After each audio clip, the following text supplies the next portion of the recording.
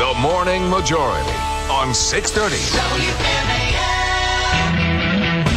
8:07 on a Monday morning. This is the Morning Majority. Brian Neiman, Jim Pethokoukis in the house this morning. A columnist, blogger for Reuters, also a CNBC contributor. Good to see you. Thanks for coming in. I appreciate it. Thanks for having me. Listen, I have a tough last name. Yes. Pethokoukis. It's hard. Very difficult to search on it. I have this blog. Right. If you want to find the blog, here's what you do. You got to Google Jimmy P. Okay. You Google Jimmy P. The first thing they'll come up with is going to be a butcher. Yeah, I figured. It's a butcher, I think, in Venice, Florida. I'm the second guy. Right. I'll be the second Jimmy P that comes up. First guy, go ahead, get a nice sausage. Yeah. Not a problem. Then if you still want a little commentary on money and politics, the economy and everything, you go to the second entry. That's me. That's my blog at Reuters. Okay. Jimmy P. That's what you want to do. Because Pethokoukis is hard to say. Forget it. I've done it I think I've handled it pretty well this morning. Oh, I think at least a 55% success rate. That is solid. That's not bad. That's all right. Actually. Really. Michael Barone, that's easy to say, joins us now, senior political analyst for the Washington Examiner. Good morning, Michael. Oh, Michael, are you there? Oh, we lost Michael. No. Let's lose colleague Jim Pethokoukis. We missed that. Can you say that again? Because we had technical difficulties. Not with the name. I'm happy to be on with my former U.S. News colleague, Jim Pethokoukis. And she also used to work with Jimmy P., the butcher down in Venice. Jimmy P's going to get a lot of love this morning, that's for sure. All right, so, Michael, you look at this way for me. I watched the Sunday chat shows, and I saw Tom Coburn, the Republican from Oklahoma, yesterday, making the case. He's part of that gang of six, where he says, look, Paul Ryan's budget's going nowhere. The president doesn't even have a budget. The only way something's going to get done is if we do it on a bipartisan basis, and it's going to come out of the Senate. Do you agree with what Senator Coburn is saying? Well, I think, that's pretty much a correct analysis. I mean, Paul Ryan's budget has passed the House. It is, binding on the House under reconciliation rules and so forth, as Ryan himself points out, because of the way that the procedure works in the House. The reconciliation rules are kind of irrelevant because the majority really does control what goes on the floor, and majorities are needed and so forth. So, that's the House's position. The president, as we say, has gone into campaign mode and really with a feckless lack of leadership has given us a fantasy budget as far as long-term entitlements and everything else goes. I'm still looking for those people that said that he was a combination of Edmund Burke and Reinhold Niebuhr. I think it's more Edmund Burke or Jimmy Burke and Jimmy P. I'm not sure what that means. Guy. Good. Yeah, I mean, it's kind of pathetic, the performance of the president who was sold to us as kind of a philosopher king. So that means there are two serious budgets on the table, one soon to be. That is Paul Ryan's and then the Gang of Six. Well, soon to be on the table is another way of putting that in English is not on the table. Right, okay. We have an agreement in principle means we don't have an agreement.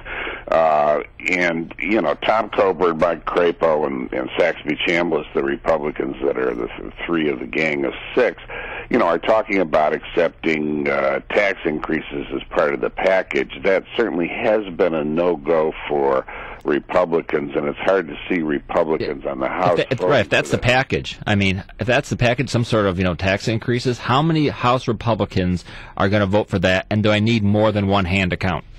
I think they need more than one hand, and I think they need a White House on this. If you go back to look at grand bipartisan bargains like the Tax Reform Act of 1986, one of the things you'll see is that there was, first of all, an initial interest expressed by the president in favor of that. President Reagan called for this kind of a tax reform in his 1985 State of the Union, or right coming into the slot after having been reelected in 1984. And cooperative attitude on the part of the Treasury and so forth.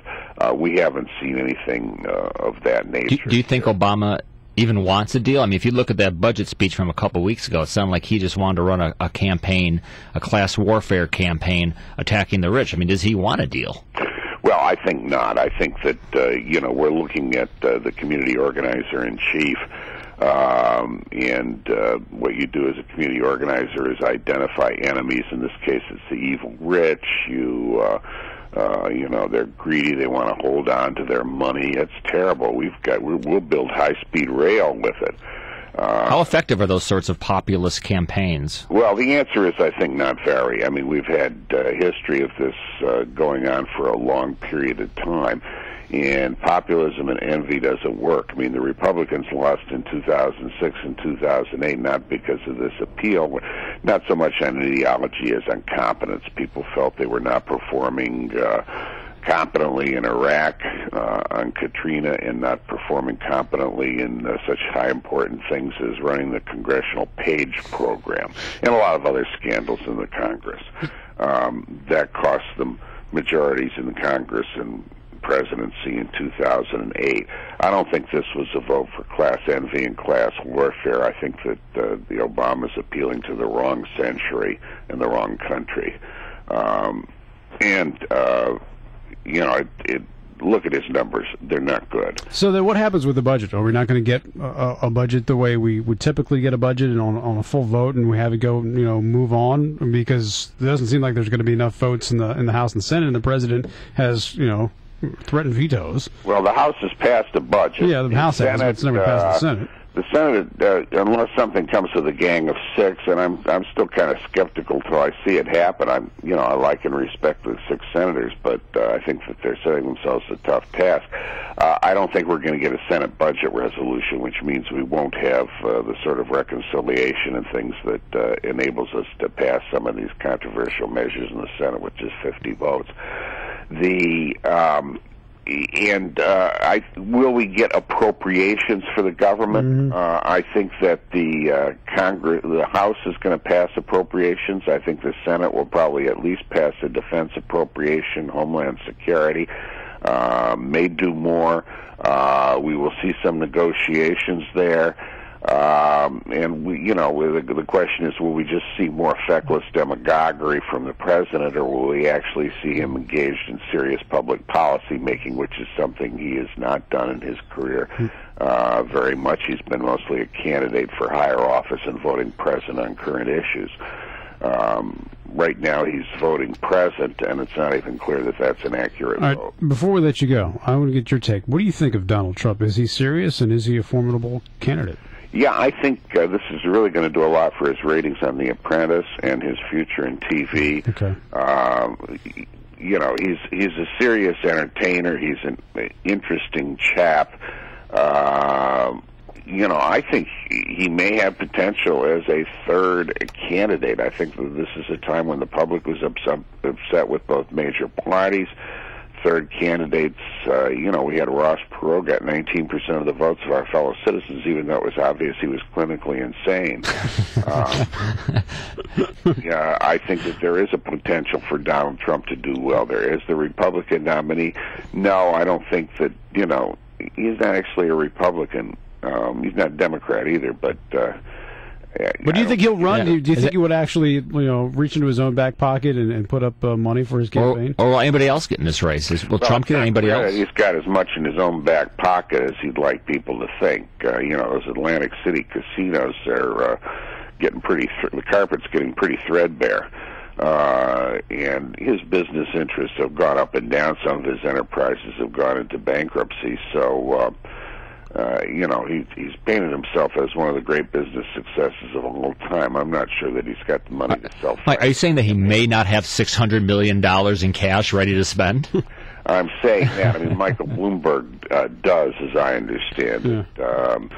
Mr. Trump has got casinos in Atlantic City where fewer people go than in the past. They're still using those little Bloomberg machines in every financial services business in the world. Well, Bloomberg said yesterday he's definitely not going to run. Do you think Bloomberg's out as well? I think Bloomberg is a poor fit for either party, and he's a poor fit for a third-party candidacy because he's kind of the establishment guy. He wants more gun control. Well, rule out half the states on that. He wants, he's favored higher taxes in New York. Well, that's not necessarily going to be a big sell. He's got those liberal cultural attitudes. Trump, like Perot, is running more of an outsider, of a guy who's not in with the establishment, and I think that has some greater potential as a third-party candidacy. Bloomberg's positions are a lot like those of the Democratic Party, and since we'll have a Democratic nominee, you don't really need him. All right, Michael. Great to talk to you as always. We appreciate your time. Okay, good luck to Jimmy P. on the butcher business. Yeah, sounds good. Okay. Michael Barone, senior political analyst for the Washington